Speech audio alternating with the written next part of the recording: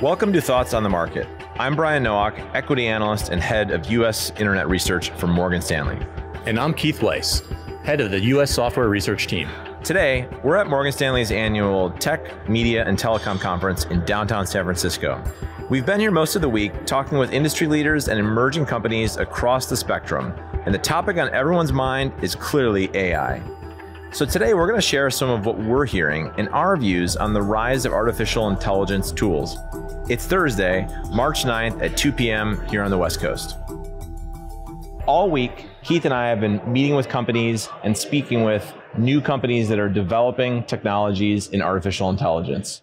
We've written research about how we think that artificial intelligence is reaching somewhat of an iPhone inflection moment, with new people using new tools and businesses starting to realize artificial intelligence is here to stay and can drive real change. Keith, talk to us about how we reach this moment of inflection, and how do you think about some of the big picture changes across technology? Well, thank you for having me, Brian. So we've been talking about artificial intelligence for some time now. Software companies have been infusing their solutions with machine learning driven type algorithms that optimize outcomes for quite some time. But I do think the iPhone analogy is apt for two reasons. One, what we're talking about today with generative AI is more foundational technologies. You can almost think about that as the operating system on the mobile phone, like the iOS operating system. And what we've heard all week long is companies are really seeing opportunities to create new apps on top of that operating system, new use cases for this generative AI. The other reason why this is such an apt analogy is, like the iPhone, this is really capturing the imagination of not just technology executives, not just investors like you and I, but everyday people. This is something that our kids are coming home from high school and saying, hey, Dad, look at what I'm able to do with ChatGPT. Isn't this incredible? So you have that marketing moment of everybody realizes that this new capability, this new powerful technology is really available to everybody. So Brian, what do you think are going to be the impacts of this technology on the consumer internet companies that you cover? We expect significant change. There is approximately $6 trillion of US consumer expenditure that we think is going to be addressed by change. We see changes across search. We see more personalized search, more complete search. We see increasing uses of chatbots that can drive more accurate, personalized, and complete answers in a faster manner across all types of categories. Think about improved e-commerce search, helping you find products you would like to buy faster. Think about travel itinerary AI chatbots that create entire travel itineraries for your family. We see the capability for social media to change, better rank ordering and algorithms that determine what paid and organic content to show people at each moment. We see new creator tools. Generative AI is going to enable people to make not only static images, but more video-based images across the entire economy. So people will be able to express themselves in more ways across social media, which will drive more engagement and ultimately more monetization for those social media platforms. We see e-commerce companies being able to better match inventory to people. Long tail inventory that previously perhaps could not find the right person or the right potential buyer will now better be able to be matched to buyers and to wallets. We see the shared economy across rideshare and food delivery also benefiting from this. Again, you're going to have more information to better match drivers to potential riders, restaurants to potential eaters. And down the line we go, where we ultimately see artificial intelligence leading to an acceleration in digitization of consumers' time, digitization of consumers' wallets, and all of that was going to bring more dollars online to the consumer internet companies. Now that's the consumer side. How do you think about artificial intelligence impacting enterprise and the B2B side? Yeah, I think there's a lot of commonalities into what you went through.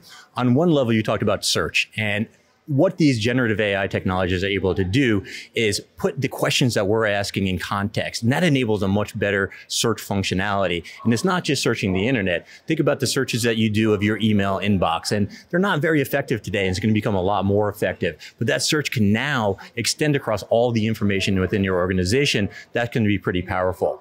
When you talk about the generative capabilities in terms of writing content, we write content all day long, whether it's in emails, whether it's in text messages, And that could be automated and made more efficient and more effective. But also the Excel formulas that we write in our Excel sheets, the reports that you and I write every day could be really augmented by this generative AI capability. And then there's a whole nother kind of class of capabilities that come in doing jobs better. So if we think about how this changes the landscape for software developers, one of the initial use cases we've seen of generative AI is making software developers much more productive by the models handling a lot of the rote software development, doing the easy stuff so that software developer could focus his time on the hard problems to be solved in overall software development.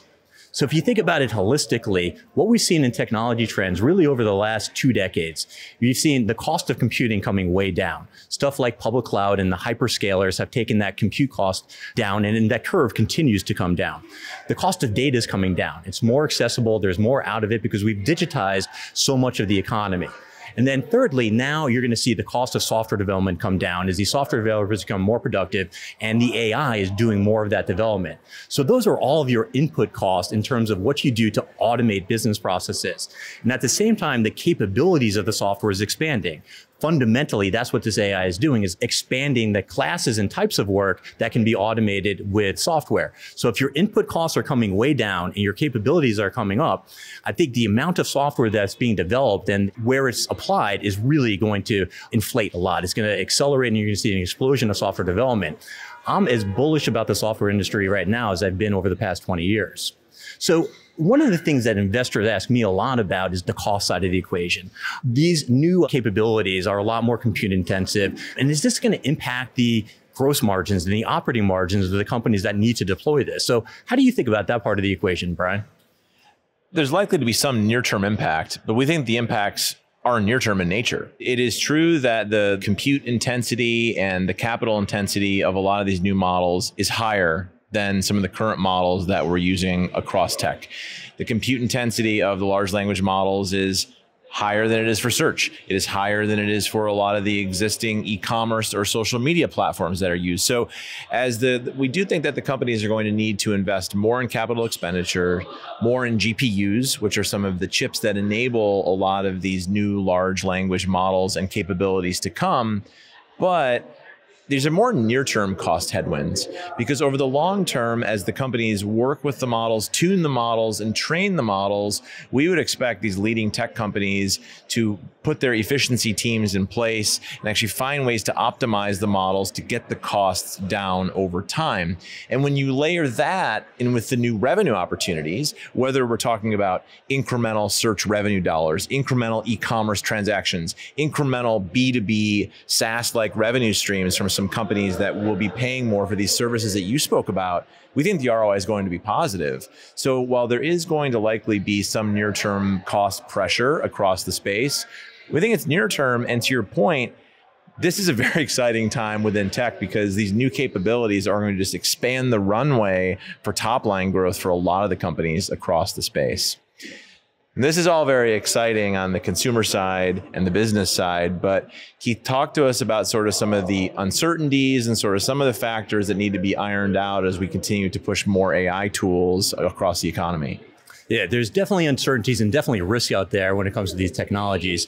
So if we think about some of the broader risks that we see, these models are trained on the internet. So you have to think about all the data that's out there. Some of that data is good, some of that data is bad. Some of that data could introduce biases into the search engines. And then the people using these search engines that are imbued with the AI, depending on how hard they're pushing on the search engines, on the prompts, and that's the questions that they're asking the search engines, you could elicit some really strange behavior. And some of that behavior has elicited fears and scared some people, frankly, by what these search engines are bringing back to them. But there's also business model risk. From a software perspective, this is going to be the new user interface of how individual users access software functionality.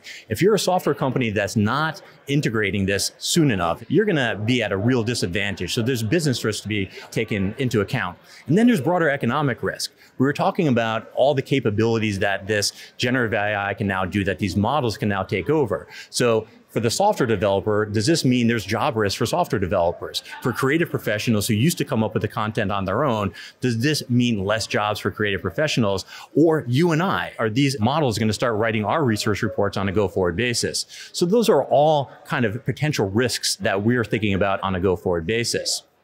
So Brian, maybe to wrap up, how do you think about the milestones and sort of the key indicators that you're keeping an eye on for who are going to be the winners and losers as this AI technology pervades everything more fully? It's a great question. I would break it into a couple different answers. First, because of the high compute intensity and costs of a lot of these models, we only see a handful of large tech companies likely being able to build these large language models and train them and fully deploy them. So the first thing I would say is look for new large language model applications from big tech, being integrated into search, being integrated into e-commerce platforms, being integrated into social media platforms, being integrated into online video platforms. Watch for new large language tools to roll across all of big tech. Secondly, pay attention to your app stores because we expect developers to build a lot of new applications for both businesses and consumers using these large language models. And that is what we think is ultimately going to lead to a lot of these consumer behavior changes and spur a lot of the productivity that you talked about on the business side. Outstanding. Keith, thanks for taking the time. Great speaking with you, Brian. As a reminder, if you enjoy Thoughts on the Market, please take a moment to rate and review us on the Apple Podcast app. It helps more people to find the show. The preceding content is informational only and based on information available when created. It is not an offer or solicitation, nor is it tax or legal advice. It does not consider your financial circumstances and objectives and may not be suitable for you.